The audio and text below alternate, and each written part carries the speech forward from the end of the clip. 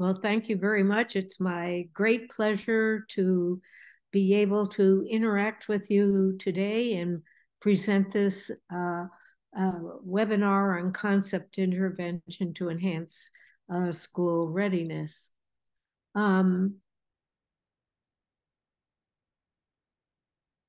Okay, we will certainly begin with the importance of basic concepts that are applied across all areas of learning. My definition or my focus on basic concepts is on relational concepts such as more and less and same and different that are used across all areas of learning. And they are certainly important for language and cognitive development. They're used in every area of school learning.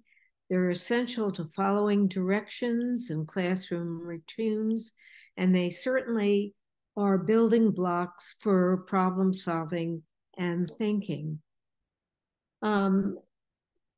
The relational concepts that I'm really focusing on, such as right and left, and same and different, and more and less, their understanding changes over time.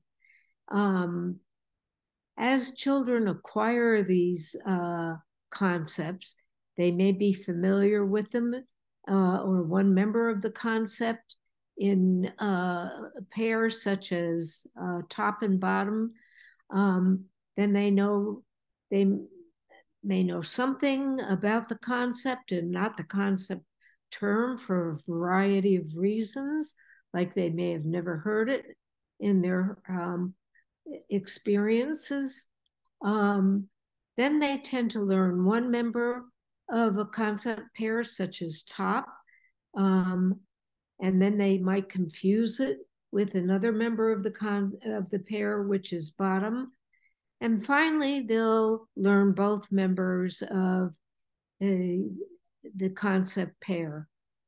And as I will be demonstrating, I think a little later on, that these same concepts can be used at increasing levels of complexity. So learning a concept is not an all or none situation.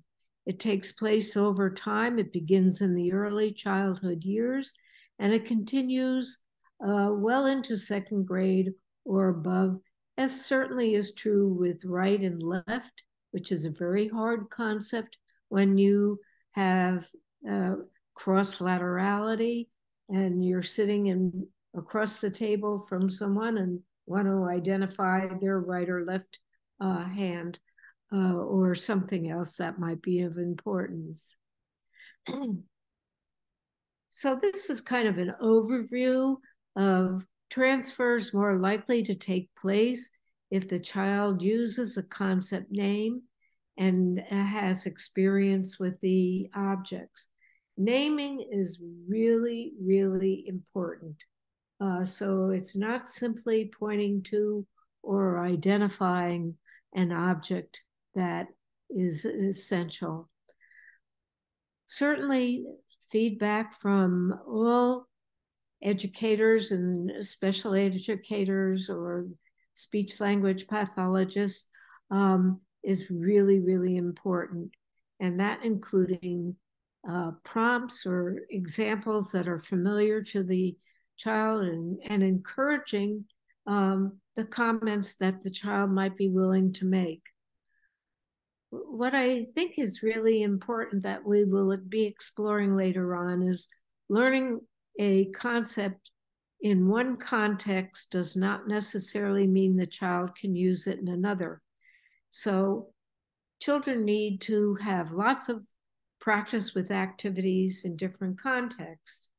For example, the concepts same and different are used in all contexts, in the context of time, in the context of space, in the concept of quantity, the concept in feelings, how you might feel and I might feel. It's used across all contexts. So a child might be able to learn a concept in one context, but not be able to apply it to another. So one of our goals will be to encourage children to use concepts across the different contexts and in their everyday language. Certainly, the learning of basic concepts such as more and less and beginning and end facilitates the learning of new concepts, and it is an important component of problem solving. Here are a few concepts that children generally master at the 4 years age of level. You'll be able to review this, so I'm not going to read through all of them. And some of them are still developing at the end of pre-kindergarten for many children, such as together and down, even though that's one of the earlier vocabulary terms that children tend to learn. And here are some of the ones that are still developing during and at the end of kindergarten year for a variety of reasons, which I hope I have the opportunity to share with you. A number of things are really important and influence the age and the development at which through which children learn these concepts. The enriched early language exchanges facilitates the ease with which children learn concepts. And the work of Hart and Risley in the past has certainly demonstrated this. The more talk that parents tend to, or caregivers tend to give and exchange with children, the more language they're likely to learn. And they learn a lot of different things like turn taking in the language exchanges that are provided and so forth. And it doesn't matter what background the child comes from, these early exchanges are really important. However, children come to school with varying types and degrees of language practice. And some of the forms that in language that children have experienced are the forms that that schools want, but others do not match that process. For example, have children learned to name pictures? Have they learned who, what, where, why, and when questions? These are all some of the many early experiences that many children have, and some children do not have for a variety of reasons, such as parents who are very young themselves and don't know about the importance of all of these questions, or parents or caregivers who are overwhelmed with just meeting the needs of their everyday lives. So children may perform poorly on the tasks that they're given in school or the assessment devices that are provided to them because they're unfamiliar with the format of the directions or the tasks. And it's essential that the poor performance on these that may occur on these assessment devices are not misinterpreted as language delay or a lack of readiness skills. These areas certainly need to be explored. So, as you've already been thinking about, or can be thinking about, Relational concepts are used across all areas of learning: reading, math, science, writing, following directions, problem solving, play skills, sports, music, and everything thing young people engage in. They're certainly related to time and sequence. It can be a car that is at the beginning or the end of the line, or what happened at the beginning or end of a story, or what's happened at the beginning and the end of a child's own daily experience, and so forth. They're related to position in space, such as near and far away, and what happens when you hear a car or a train or whatever it is come closer to you, or a person who's farther away and you can't quite hear them speaking to you, and so forth. They're used to describe quantity and count and make comparisons, such as more and less, few, same, and many. And this really becomes really very challenging for many young people, as they're used in across a different context. Let's take, for example, quantity and the terms of more and less. If we have countable objects, one can explore them. If we're dealing with liquids and looking at the containers that hold these liquids, it becomes more challenging to think about which container holds more or less liquid. So they're certainly related to speed and size and distance, and they're related to books. I'll be exploring some of this a little bit more as we move through the webinar today. And they're certainly related to sound and emotions, such as high and low sounds, or as I feel the same way, as I think you do, or I'm giving an adult expression. A child certainly wouldn't be able to express it in that same way.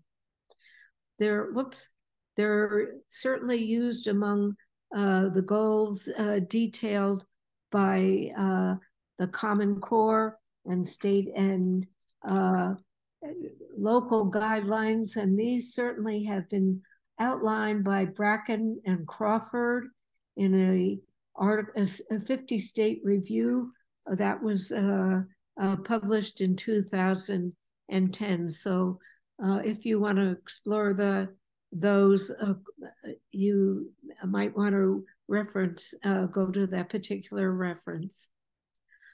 So, as we've kind of outlined already, relational concepts are used across all academic areas. Certainly in mathematics, they're used in terms of numbers and quantities and measuring. And let's look at making comparisons and ordering. I could ask you to find the flower pot with the most flowers in it, or with more flowers than one, but not the most. I can make these questions much, much more challenging, and they are for young people as they move through different experiences in life. So they're used across all of these different areas in the mathematical area. The same thing is true with following directions that are presented. And test directions can can incorporate many of these basic relational concepts. And it's certainly important. I'm not going to read through all the examples that are on the page for you, but I want you to think of what is included in the directions that are being, if you are using assessment devices, used with the students that you are working with. You know, you can have an example of how are these two things the same? And then in one test that I reviewed later on in the test instruction to the student, the question was used, how are these two things alike? Well, a student who knows same might not know that the word alike. So they may not have been successful in following that particular direction. So the important thing to think about is to what extent students are familiar with the relational concepts or the other terms that are being used in the direction. And if they're not familiar with these relational concepts, then they're not going to be necessarily successful in following the direction. And many times they're being tremendously challenged in complying with the directions that are provided. Obviously, if they're challenged in following these directions, the outcomes of the assessment procedures being used are not going to have a great deal of value, and they may give you those false negatives or the false positives about the students that you are working with. Okay, why are some of these relational concepts so challenging for many individuals?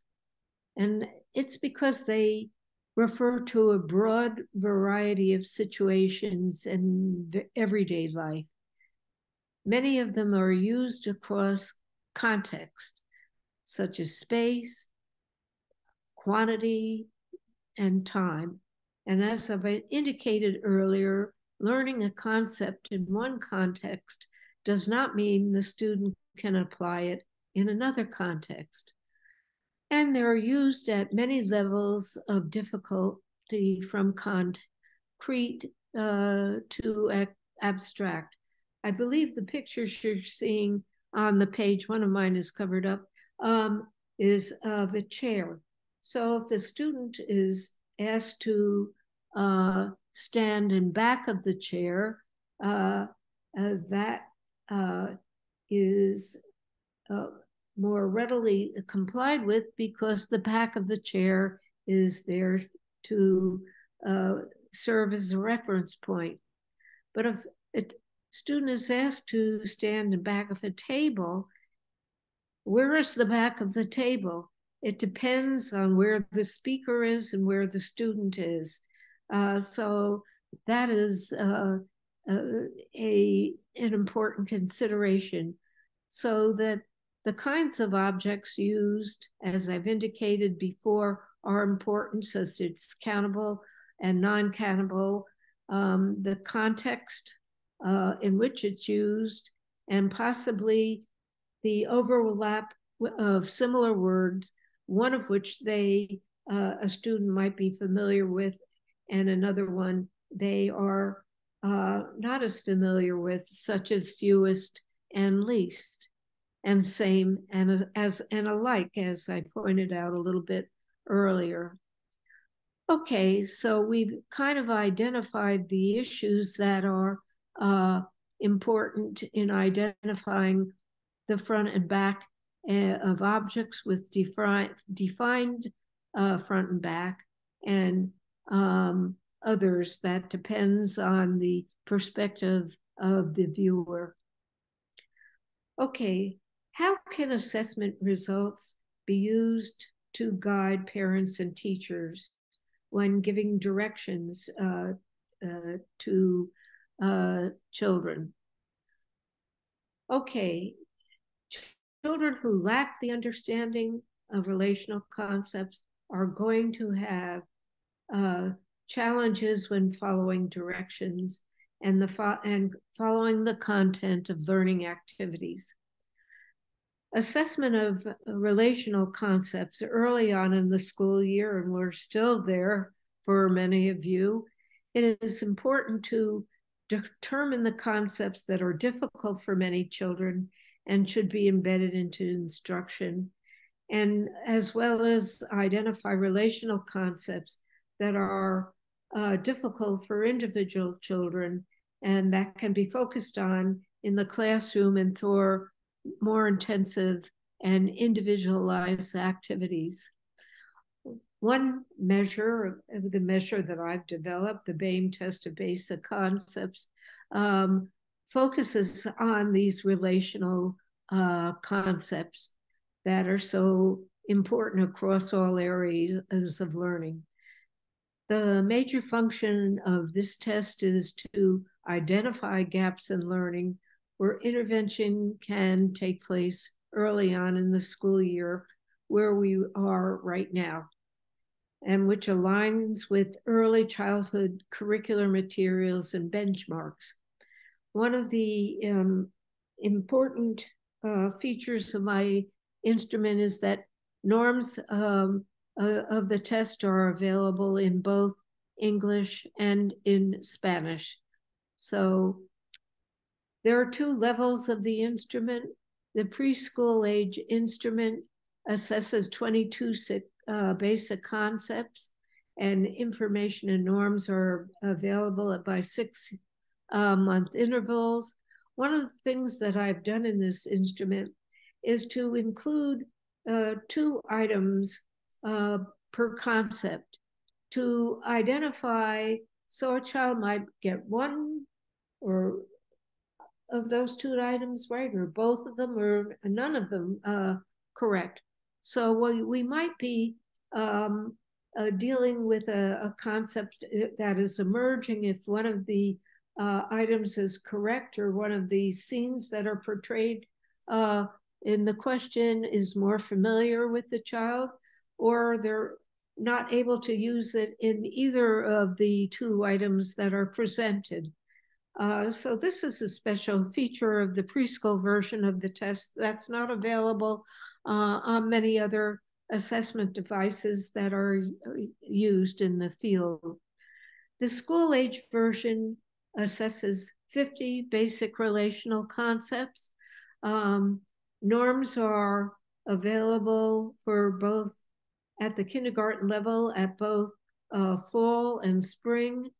It allows for pre and post-testing to assess within year progress. It can be group or individually administered. It's available in Spanish and in English, and the norms are available in Spanish and English as well. I focused already on this point of the Boehm preschool. Whoops. Okay, for the K-2 level, a class record form is available so that the assessor can review the performance of the entire class and to identify concepts that are difficult for some children or for many children and should be embedded in ongoing instruction.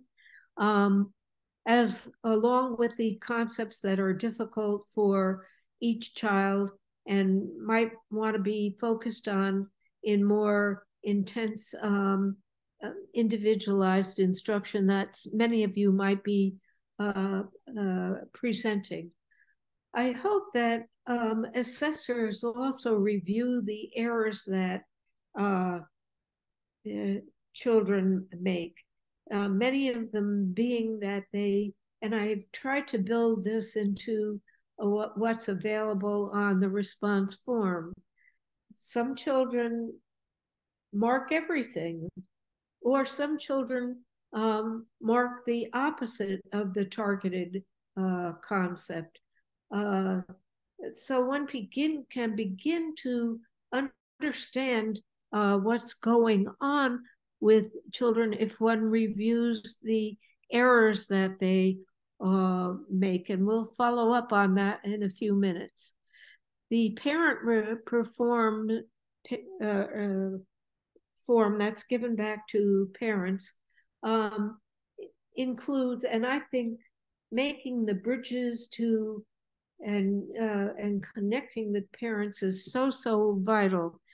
Every concept that is assessed on the test is indicated on the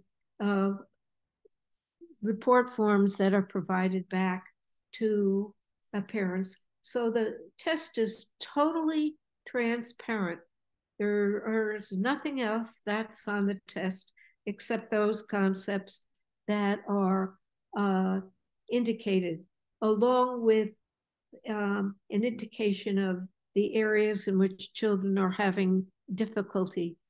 On the parent forms are also suggestions that are provided by me or that can be provided by you as the assessors,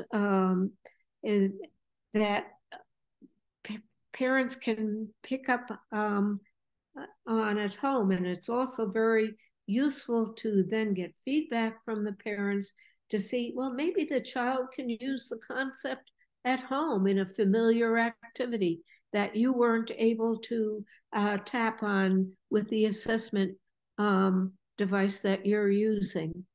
So it will be really important to identify those concepts the child is missing, and that might impede with their academic success and across the areas that are being worked on in the classroom. And certainly these relational concepts are essential for following directions of increasing length and complexity, many of which continue to be challenging for adults. Like I needed to give a taxi driver, turn left at the traffic light, then turn right at the stop sign, and left at the next street, which led to the residence in which I was living. That's a difficult direction to remember all the components of. I learned down the road I needed to break that direction down into steps, which is an important component of direction following. So an integrated assessment process then will be to assess an entire class at kindergarten to grade 1 level. If you're working with preschoolers, it's certainly the same thing applies at that age level as well. A second step is to observe children of concern in ongoing classroom activities. So maybe they're able to comply with a particular concept term in a familiar activity, such as stand in line at the door. Who is the first person in line? It might be something that is familiar to them in that, or that one can build into using these terms in the everyday classroom activities. I'm going to talk about a little bit later conducting a brief strategy interview, because it's really important to learn what their children are using successful or less successful strategies in solving the problems that are being presented to them, not only on an assessment device, but across activities that they may be engaged in. And the importance of a mini interview and probably a practice item in order for you to develop intervention activities and to chart progress. So our goal is then to identify relational concepts that are difficult for the class as a whole or for individual children, to observe kids of concern and ongoing classrooms activities, and also to think about in what ways relational concepts are embedded into classroom routines and activities, so that a lot of practice is being provided with these concepts in everyday activities, and certainly using them across the different contexts and activities which one might be engaged in the teaching. Okay, sometimes it's useful to interview a child by selecting like one or two correct items and one or two items that were challenging for a child, and trying to figure out how they solved a problem. How did you figure that out? How did you know it was right? Have you ever heard this term before or word before? Whatever question might seem appropriate to you in the situation that you are working with, so that one can begin to identify the sources of error in the or emerging concepts. Perhaps the child only focuses on one picture in an item that's being presented, or the first thing that you said, and not the whole direction that you are providing for the child, or only the last thing that you mentioned in a particular direction. Oh, so one needs to think about areas that might be informative to you, such as attention to the direction, the memory load, the language the direction is being presented in. Is it in the child's home language, or is it in English? It might be possible that the child might know the term in their home language, but not in English. The nature of, we'll move on from that, the nature of the testing situation, the lack of ever having heard the word before in the child's experience, as well as cognitive process. So the interview can give you information, and a mini teach might give you an information as well. For example, if you want to find out if the child knows the word middle, and you can be using cars or other familiar terms the child might be familiar with. Let me give you an example of this. I had the experience of working with a child who did not know, which is included on the school age version of the test, the relational concept pair. So I explained to the child, pair is two of a kind. You carry pairs with you all of the time. You have pairs of ears, pairs of eyes, pairs of hands, pairs of teeth, and immediately the child caught on. He had not heard the term pairs before, and he was able to respond to an alternate form of the question asking about the term pair. And he was very excited because he knew he had all these pairs that he carried with him all of the time. So there are lots of fun things that can be done, and I'm sure, and I hope you might exchange with me some of the fun things that you've done to help the students that you work with learn these relational concepts or other concepts that are important to them in their life. So it's important to assess progress. I mean, here, in terms of near and far, there are many levels of using this term. So one can chart progress. You can move body parts near and far from each other. Kids can move near and far from each other.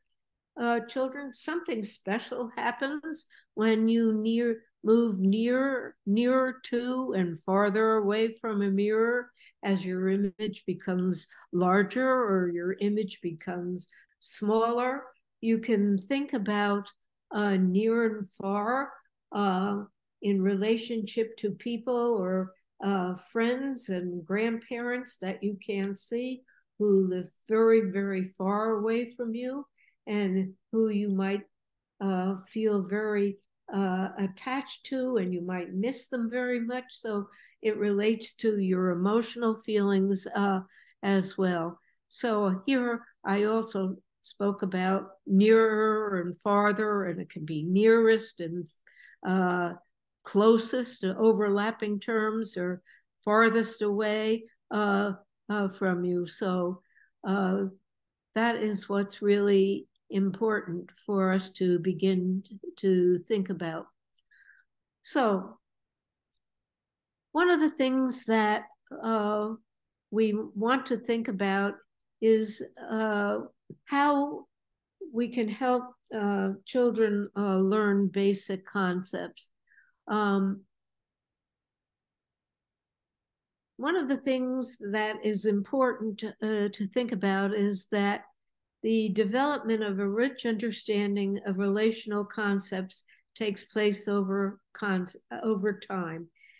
So it can begin at the preschool years with the concept of, as I indicated earlier, right and left, and identifying your right hand and your right foot. And then you have to think about your right side and your left side. And of course, as if you were to have a child change positions in the room, what's to the right side of them and the left side of them changes. So it becomes much more challenging as you can engage in these kinds of games. And then, of course, cross-laterality, which doesn't develop in many children until they're in second grade. And there's a good research literature that details that. So as these concepts are used at increasing levels of complexity, they're essential for language development and cognitive development, and certainly for following directions and interacting with others. Here's a fun example that I think of. If you think of top and bottom, you think of the top and the bottom of a jar. These can be reversed. The jar can be tipped upside down, or it can be tipped to the side, and you can place an object on top of the jar. And a fun example is to think of a doll or yourself and placing it on top of the bed. And I like to make up rhythms and rhymes that can help get the concept into the child's long-term memory, like the top of your head and the bottom of your feet are still the same when you are fast asleep. And which is true. So they're on top of the bed, the top of the head, the bottom of your feet. And so it's different from when you're standing up, and whatever it is necessary to get into the child's long-term memory. So for me, a comprehensive approach to teaching basic concepts needs to take in many steps. These are appropriate for older learners as well as for children. And it's so important to begin at the sensory level. If children can feel the top and bottom of things, or feel the top and bottom of their heads, and so forth, and then move to concrete examples, and then two-dimensional examples. It's particularly important to encourage kids not only to name the top and bottom of pictures, but to use these terms in their everyday talk and in the activities in which they engage. It's so important, and from my perspective, to help kids form a mental picture of this, or an adult for that as well. What's going to stick in their memory? If you blow a balloon bigger and bigger until it pops, that will remain possibly in their memory bank. What is it that you can do to help get these relational concepts into children's long-term memory that they can draw on in later experiences? So certainly I've discussed how important they are to expressing one's emotions. They're essential tools for thinking and problem systems. They're important from comparing which is the biggest, the smallest, the middle-sized, sequencing events, what happened at the beginning or the end of the story, or the beginning at the end of a baseball game, baseball being in season right now in many locations, for classifying all of the things that are large, or all of the things that I'm going to make it hard, that are big, red, and under the table or on the top shelf. One can increase the complexity of these by the number of conditions that you are presenting, such as in combination with other concepts. So I'm trying to give you some of these examples, and I'm trying to move through this with some speed so we can get to other areas of the presentation. So certainly the types of questions that you will be asking to elicit concepts are really important. What happened first? What happened before another event happened? Which boxes have the most balls in them? Where is a particular item? When did this happen in a story event? Who was there before something else took place? All of them need lots and lots of practice. And as indicated before, alternative words might be used to help the child describe different relationships. Okay, a child can be standing at the center or the middle of a circle, or at the beginning of the line, or first in line. So it's wonderful to provide lots of experiences using these interchangeable words, as well as the target word term you might be interested in. So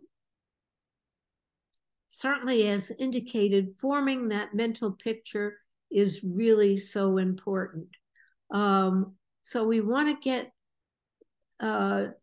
help children gain representations of the concepts in the way they can remember. So remembering these terms and being able to apply them in increasingly challenging direction formats is so important. Okay, let's think about some of the ways in which the relational concepts are used and why they present challenges. The green tomato can be to the right or to the left of a red tomato. Sorry, my tomatoes aren't perfect, but they were real tomatoes. The first toy a child puts in a box on one occasion can be the last one on another occasion, and so forth. They're really important for problem solving and for sequencing. Let's say, let's put the teacups in order from the biggest to the smallest.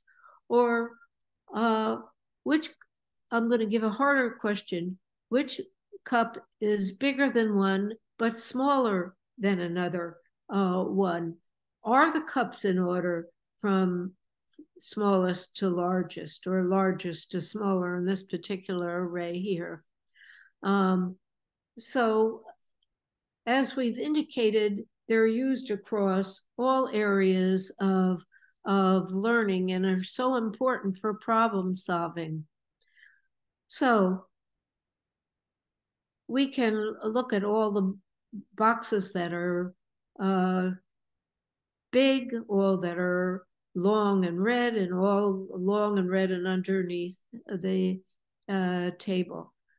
So you can see where this has immense implication for the directions that you are presenting to the students that you are working with. And so where the goals might be to prevent three-step direction, these can be done with or without modeling or without a visual prompt. And by third grade, first grade, they may be needing to follow time tasks and stop, circle the last problem that you did. That's pretty hard for to give. There are many types of directions that you are likely to present. It's not the focus of this webinar to detail all of these, even though I've done that in previous webinars or could do it in future. So one needs to think of the direction type. Certainly, if it's an imperative, it has to be followed, and you are likely to use a different tone of voice in presenting that kind of direction than for one that is related to let's take turns now. So for directions, just like in any other kind of learning, we need to get it into memory and help children hold it into memory, select the relevant information, and get out a response and maintain keywords in long-term memory. So what we need to think about, how many behaviors are involved in a direction, the number of qualifiers that are in a direction, and the grammatical complexity of the direction. And to think about the environmental issues that might be present, such as distractions and other noises, the hearing and vision of the student, the reinforcers that you might be provided, and modeling direction following through fun game activities. So these are all of the things that need to be considered in direction following. Certainly, children who are learning English as a second language are at an unfair disadvantage. They may understand the direction in their home language, and following directions are certainly difficult for all students who present special needs. Okay, I don't have time to uh, uh, present the details of here, but you can review the slides of the presentations. The more behaviors in a direction, the harder they are to follow. The more qualifiers in a direction, the harder they are to follow. And a large number of the qualifiers in directions are relational concept terms.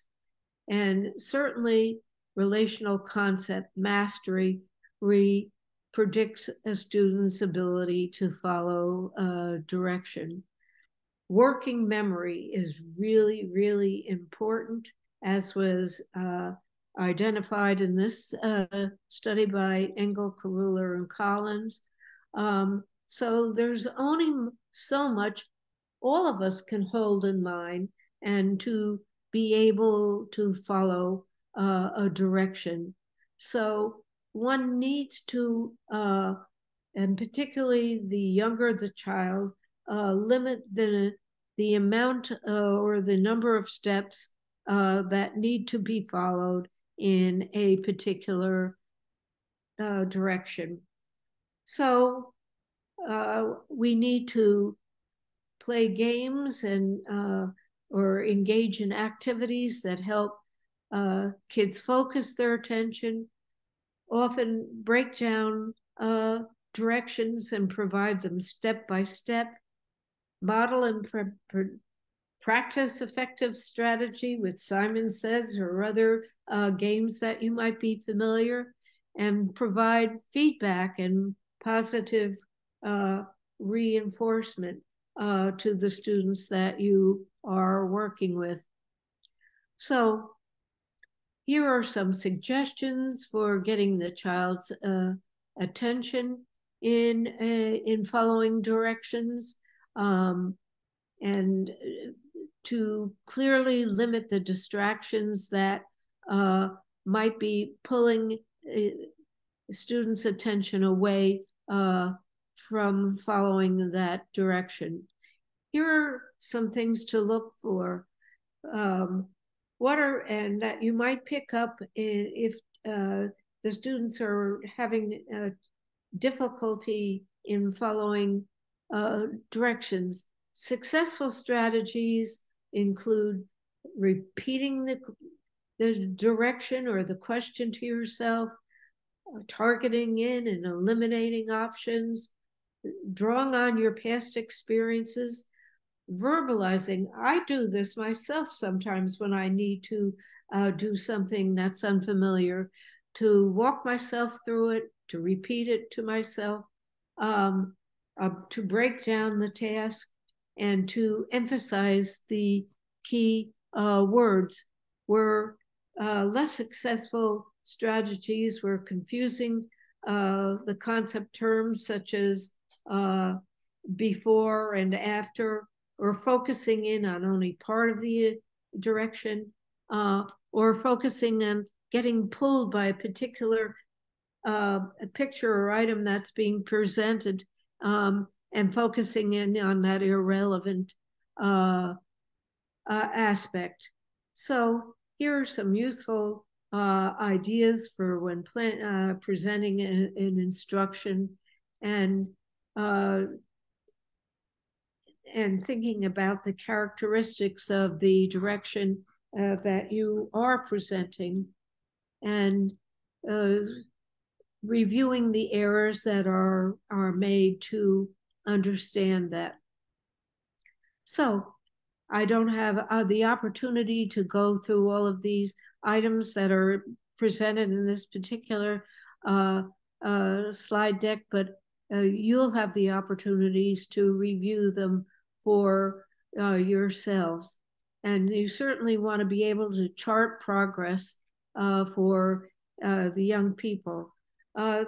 There's another slide deck that I hope we will be presented to you that will have additional information on it that relates